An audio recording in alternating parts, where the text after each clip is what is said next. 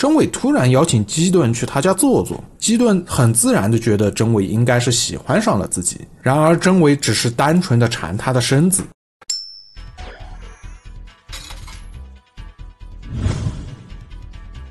Hello， 大家好，我是专注扯闲着爱跑题的不死鸟秦玄。1992年 Video System 推出的四国战机，凭借极高的平衡性和过硬的综合素质，在上市之后立刻获得了 STG 玩家群体的关注。同时，由于难度设计兼容性极高，过去很多曾因为卷轴 STG 难度极少接触这类作品的玩家，在尝试四国战机时，虽然依旧未必能顺利通关，但他们至少能从这部游戏中体验到卷轴 STG 的乐趣，所以它也受到了不少非核心玩家的喜爱。最终在第5回 Games 的大赏最佳 STG 的评选中，四国战机力压群雄拔得头筹。四国战机收获的巨大成功，让 Video System 的管理层决定，未来在卷轴 STG 这个整体市场份额已经出现明显下滑的领域继续发力。但四国战机续作的开发却没有立刻启动，因为就在四国战机上市后不久，开发团队的大部分人集体提出离职，而这些离职员工自己成立了一家几年后靠麻将游戏赚了不少钱的小公司。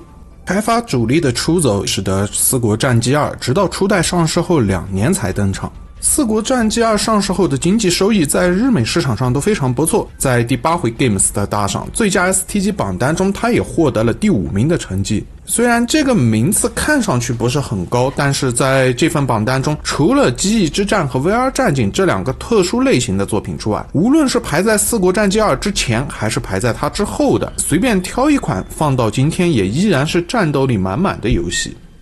不过相较初代上市时，从玩家到媒体几乎全是好评不同，大部分人当年对这部作品几乎都给出了一套措辞不同，意思却高度相近的评价：好，但还不够好。很多玩家们觉得它不够好的一个重要原因是四国战机2作为一款续作，虽然继承了初代在难度设计与节奏方面的优点，但是除了画面细节之外，它与前作相比似乎并没有什么进步。这种比较是大部分续作游戏永远无法回避的难题，特别是对于那些前作质量已经很出众的续作来说，很多玩家期待看到的新游戏甚至都不是站在巨人肩膀上，而是想要看到另一个巨人。而四国战机2不仅要面对与非常成功的前作进行对比，同年上市的其他竞品也是一个比一个凶残，即便能保持与2年前初代相同的水准，都会让人觉得不够好，更何况四国战机2本身还存在一些无法忽视的硬伤，所以在这个前提之下，说它不够好也不算冤枉。本作的战斗系统相较初代唯一的一个改动，就是将顶级火力降级的条件由经过一段时间后自动降级改为了发射一定量的子弹后降级。但是这项改动的效果并不好，它看似将火力降级的主动权交到了玩家手里，在这个机制下，玩家想要更有效率的使用满级火力对抗敌人，就必须考虑弹药的控制。但是顶级火力的弹药数量实在设计的太少，无论玩家怎么控制弹药的消耗量，终归是打不了几发就会降级。同时游戏中火力道具的数量又非常有限，这就让玩家刻意控制资源以维持顶级火力的意义大打折扣。初代进行双人游戏时只能使用固定的角色组合，本作取消了角色的强制绑定关系，不过这个改动对大部分普通玩家来说却并没有带来太多的体验变化，因为本作虽然依旧有8架战机可选，但它们被设计的有些过于平衡。游戏开发人员对不同机体性能的平衡设计思路似乎是在提高机体的下限，同时又在压低大家的上限，所以各架战机虽然具体的性能指标间存在差异，但差异又不是太明显。对于高手玩家来说，这些微小的差异依然是使用不同机体完成更高挑战时非常重要的参考，可对于普通玩家来说，这些差异很难让人察觉到，而且除了个别机体外，其余大部分战机的主武器全都是单纯的直射型火力，所以普通玩家们最直观的感受就变成了，你给了我8架机体，但是玩来玩去它们之间似乎又没有什么区别。既然体验变化不大，普通玩家重复体验游戏的动力自然也就大大下降了。本作采用的是 SNK 的 MVS 基板，这款基板仅支持横屏模式，而横屏与纵屏卷轴 STG 的结合，使游戏的可视区域和活动范围与竖屏的同类游戏相比发生了一些微妙的变化，这些变化也变成了《四国战机2》受到最多诟病的地方。不过横屏与纵版卷轴 STG 之间其实并不存在绝对的不兼容，毕竟当时主机上的纵屏卷轴 STG 都是在横屏模式下运行的。关键是游戏的开发者需要根据具体使用的画面对关卡设计进行一些针对性调整。而《四国战机2》之所以让人非常明确地感受到了横屏与纵版结合的突兀，正是因为它原本就不是一款按照横屏画面来制作的游戏。从立项开始，《四国战机2》就是被当作一款常规的纵屏卷轴 STG 制作的。直到游戏上市前的1个月，在东京部分街机室里进行面向玩家的小规模实机测试时，使用的测试版游戏都是竖屏版本。不过之后，开发组却突然被告知，游戏的基板将被更换为 MVS， 制作现场立刻陷入了一片混乱。1个月内，除了要完成针对 MVS 的程序修改，还要根据横屏的尺寸对所有关卡进行调整，根本是不可能完成的任务。几年后，制作组的成员之一六路文彦在一本同人志的采访中透露，当时整个开发组中没有任何人想要做横屏纵版卷轴 STG， 迫于无奈，大家还是尽了最大的努力，想要让游戏变得有趣。不过根据成品游戏的表现来看，由于时间实在过于仓促，他们并没有完美的解决因为基板变更而引发的问题。在2017年之前，《四国战机2》从来没有登陆过 Neo Geo 以外的平台，唯二的2个移植版本 AES 和 Neo Geo CD 版都是在1994年8月发布的。有意思的是，随着时间的迁移带来的玩家群体与接触游戏渠道的变化，玩家们对《四国战机2》的评价也在渐渐发生改变。因为初代与2代放到现在都是上了年纪的老游戏，新玩家们更愿意将它们都当作独立的作品去看待，所以当初那些关于2代创新不足的问题放到现在也就不再是什么问题了。不过新一代的玩家们对《四国战机2》依然有不太满意的地方，除了前面说到的原本就存在的3个硬伤，新一代玩家们对于这部游戏甚至是整个四国战机系列都有一个特别不满的缺点，但这个放在过去却是整个系列最重要的优点。当年大部分街机玩家和街机室的经营者们都对快节奏游戏有强烈的诉求，所以四国战机系列从初代开始就确定了单个关卡流程尽量紧凑的理念，但是在这种理念下制作出的游戏放到如今来看就变成了游戏流程太短。相对系统上的创新不足，本作的结局剧情的增加量简直大的有些离谱。根据具体组合不同，双人游戏在通关后剧情总数量高达28个，再加上单人通关剧情和战败剧情，本作共有39个结局，比彩金游戏结局最多的 DC 版武装飞鸟2还多了4个。不过通关剧情虽然丰富，但是游戏故事本身却简单的不得了。2年前，一个突然出现的神秘组织被8位飞行员挫败了他们的阴谋，但这个邪恶组织并没有被彻底消灭。2年后，他们卷土重来，联合国立刻找到了瑞弗恩·怀特勋爵，希望由他领导的国际秘密救援队能够再一次出山击败这个神秘组织。不过，怀特勋爵作为秘密救援队的队长，这回没有亲自参加战斗。他在本作中唯一一次露脸是当亚瑟和安吉拉联手消灭最终 BOSS 后，他会现身通知2人，作战行动圆满成功。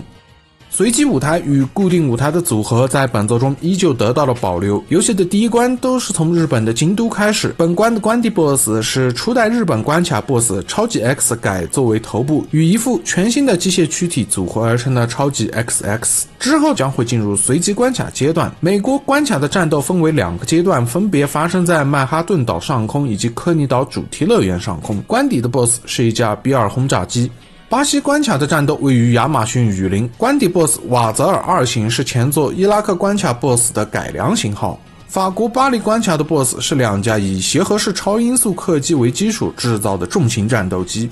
在3个随机关卡中还会穿插一个奖励关卡，战斗的地点位于大西洋上空。之后从第6关开始，游戏的流程将会进入到固定舞台阶段。第6关的战斗发生在澳大利亚的悉尼，关底 BOSS 是超级战舰利维坦。第7关与第5关同样是奖励关卡，战斗的地点是尼泊尔。第第8关，玩家会来到墨西哥，需要强拆一座名为特托卡波利特卡的阿兹特克金字塔，它其实是神秘组织的秘密基地。第9关，夏威夷的关底 BOSS 是一架代号 X68 的圆盘型战斗机原型机。第10关，秘密救援队的战士们来到了一个神秘的未知空间，他们会先遇到一个关中 BOSS， 它由初代的关中 BOSS 空间站核心和初代最终 BOSS 之一的大猴子合体而成。在解决他们之后，即将面对的就是本作的最终 BOSS。本作与初代同样，每次游戏可能遭遇不同的最终 BOSS， 只不过数量由初代的2个变成了3个，而这3个最终 BOSS 其实早在纽约的科尼岛场景中就全部偷偷的提前出场过一次，只不过在激烈的战斗过程中，他们很容易被玩家忽略掉。最大概率遭遇的 BOSS 大怪球拉尔其实是制作人员们在向1992年开始上映的 OVA 系列动画《大铁人：地球停转之日》致敬。大怪球的基本造型一眼就能看出与动画中的沃格勒之眼有密切的关联，而且在动画中沃格勒之眼有时也会被称作为大怪球，而在动画中的第2集沃格勒之眼袭击巴黎的一幕，在游戏里也变成了大怪球对应的 Bad Ending。出现几率较低一点的最终 BOSS 是一个外形有点可爱的外星生物，在这里我们暂时叫它阿白。阿白算是 Video System 吉祥物之一，首次出场是在1987年的兔战士中。虽然外表看上去人畜无害，不过阿白实际上是一个凶猛残暴的星际雇佣兵，自称是宇宙中最暴力的人。由于战斗时他的面部表情会有各种夸张的变化，所以人送外号戴着千个面具的男人。阿白的造型源自于日本的晴天娃娃，但是在官方资料中有过特别的注明，他本人很不喜欢被叫做晴天娃娃，而他真正的名字叫做 Tanuki Child， 翻译一下大概是这不是偷工减料的意思。这个名字基本就可以视作开发人员们对自己偷懒行为的无耻狡辩。第3个可能出现的 BOSS 翻车鱼，我本人至今从来没有遇到过，它仅有256%的几率出现。相较阿白的造型设计偷懒，翻车鱼则是全方位的偷懒。作为最终 BOSS， 翻车鱼出场之后就没有然后了。它不会对玩家发动任何攻击，玩家只需站在原地开火就能轻松的消灭它，而且在击败它之后可以获得巨量的得分。当然，如果你面对这种弱智敌人都实在下不了手的话，最终也会因为超时触发 Bad Ending。此时屏幕上会出现一只看上去不怎么聪明的企鹅向你投来轻蔑的微笑。初代游戏的主角布拉斯特基顿在1周目战斗结束后，因为意外飞向了宇宙深处，成为了失踪人员。2周目的战斗是由他的弟弟扎博基顿代替他继续进行的。虽然没有人解释后来究竟发生了什么，但这位老哥最终还是回到了地球，并且以全新的造型回归。虽然成功获救，但基顿的伤势实在太严重，所以不得不接受克洛夫维金进行的除头部外的全身机械化改造手术。改造完成后的基顿拥有了一副输出功率高达100万马力的新躯体，不过力量太强，在某些时候也不一定是好事。比如在与安吉拉携手击退敌人后，安吉拉的战机坠毁了。基顿原本想要上前安慰一下他，但是因为身体的力量太大，本来他只是想要拍拍对方的肩膀，却一不小心就撕破了安吉拉的夹克，露出了他的紧身胸衣。基顿不知道是因为尴尬还是震惊，直接在原地宕机了，而害羞的安吉拉直接一拳就将这个冒失鬼给打飞了。除了身体的力量得到了增强，手术似乎也让基顿的性格受到了一些影响。2年前因为个性过于严肃，曾被战友毕肖普调侃的老实人，在本作里变得有些过于活泼。在与真伟结伴时，他甚至会试着与这位少女偶像调情，不过真伟似乎不太愿意搭理他。直到战斗彻底结束后，真伟突然邀请基顿去他家坐坐，基顿很自然地觉得真伟应该是喜欢上了自己，然而真伟只是单纯地缠他的身子。进屋后，基顿的脑袋就被真伟直接取下丢在了一旁，然后开始用他的机械身体当作主机玩初代的四国战机。除了会与美少女调情，基顿还会调侃希尔弗的秃头。不过曾经历过各种大风大浪的希尔弗对年轻人的无理行为并不太在意。战斗结束后，基顿的战机因为失控再次爆炸，希尔弗不仅让他的鹦鹉弗兰克救回了基顿的脑袋，还将他带回去交给了克罗夫，好让他重新接受改造手术。不过如果没有与希尔弗同行，而是独自完成战斗的话，战机的爆炸倒也不会导致基顿丧命，只不过他的脑袋会因为爆炸产生的冲击波直接飞到月球上，然后孤独地盼望着有人能够来救一救他。希尔弗是一位50岁的退役军官，在官方最初的设定里，希尔弗退役时的军衔其实是上校，但在游戏宣发过程中，媒体将这个信息错印成了上尉。这个错误之后一直没有被纠正，到了四国战机特别版时，官方只得将错就错，修改了他们原来自己的设定。希尔弗角色的灵感来自罗伯特·史蒂文森创作的《金银岛》一书中，海盗朗约翰·希尔弗这个角色。约翰·希尔弗的身边有一个忠实的伴侣，就是一只名叫弗林特的鹦鹉。不过在外貌方面，希尔弗上尉与小说中的约翰·希尔弗并不相似。由于性格有些孤僻，多年来希尔弗只有兰迪一个朋友，但兰迪在2年前神秘组织的首次袭击中便遭遇了不幸，只留下了自己的宠物鹦鹉弗林特。希尔弗加入秘密救援队的目的就是为了替兰迪报仇，但即便战胜了所有的敌人，他依然对兰迪的故去无法释怀，只能靠酒精继续麻痹自己。即便是与他合作良好的斐言前来请求他继续战斗时，希尔弗依然选择留在酒吧买醉。除了极度的悲观之外，希尔弗甚至还有一些自毁倾向。在与亚瑟联合战斗结束后，希尔弗的飞机突然失火，在火焰中，希尔弗没有进行任何的求生自救，而是大声地宣称自己将作为英雄而死。在一阵爆炸过后，亚瑟作为救援队中最年幼的成员，他却目睹了本作中唯一的牺牲。不过希尔弗虽然个性有些孤僻，但只要遇到了合适的人，他也并非不能敞开心扉。在与真伪联手战斗时，虽然真伪嘴上嫌弃希尔弗的年纪，但希尔弗却并不介意这个充满热情的小女孩拿他开玩笑。在战事结束后，希尔弗对真伪说，未来肯定会想念他。长久以来，他唯一的朋友只有弗林特，而乐观的真伪直率地告诉希尔弗，他其实并不孤单，因为他的身边还有秘密救援队的所有队友们。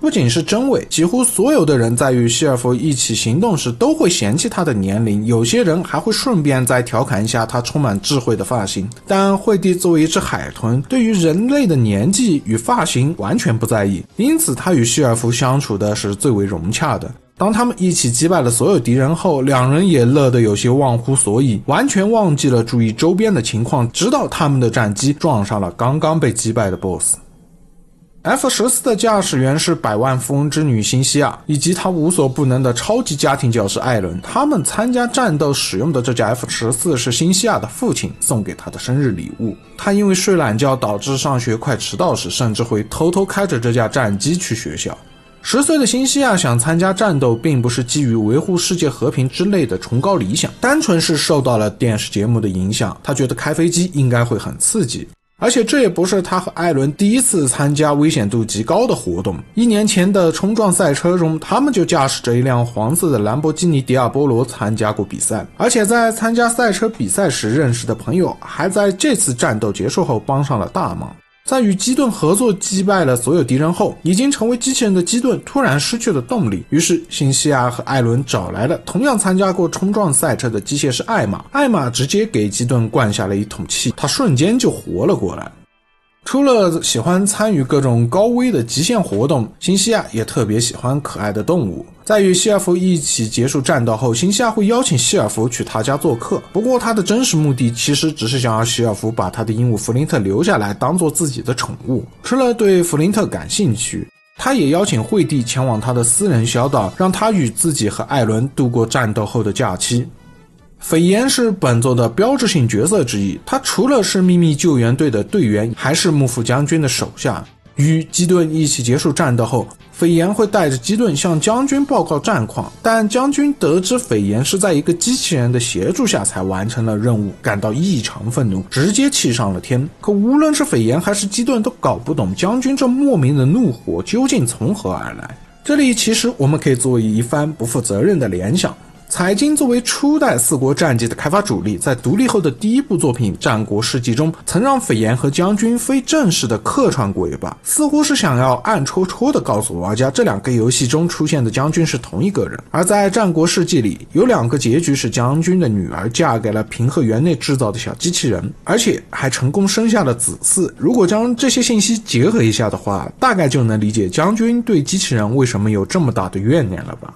斐炎在战斗时除了要击败敌人，他也会在暗中考察自己的伙伴，希望在其中能找到忍术的继承者。在与亚瑟刚开始行动时，斐炎非常惊讶自己的队友居然是一个婴儿。在战斗过程中，小亚瑟曾尝试与斐炎交朋友，但被斐炎无情地拒绝，他坚称忍者没有朋友。在经历了最终战斗之后，斐炎觉得亚瑟的资质不错，决定将他培养成一名忍者，但亚瑟自己似乎并不太愿意。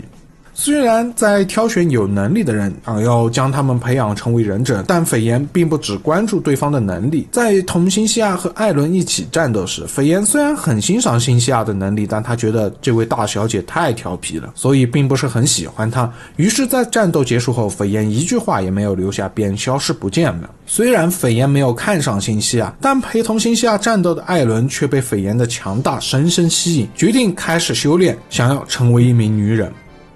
海豚惠帝在日美版本中的名字并不一样，美版中他的名字叫做斯潘基，而他日版中的名字叫做 YT。 这其实是一个特别的地名，指的是大阪站附近的 YT 梅田地下商业街，而惠帝就是在这条地下商业街中迷你水族馆长大的海豚，所以他说话时也带着浓重的关西腔。虽然智商远超一般的人类，但惠帝的心智其实更像孩童，所以在和亚瑟组队时，他们的关系非常融洽。战斗结束时，亚瑟的飞机不慎坠向了海面，惠帝立刻利用自己的能力召唤了一只巨大的金鱼小新，让他用喷水的方式接住了飞机，救下了小亚瑟。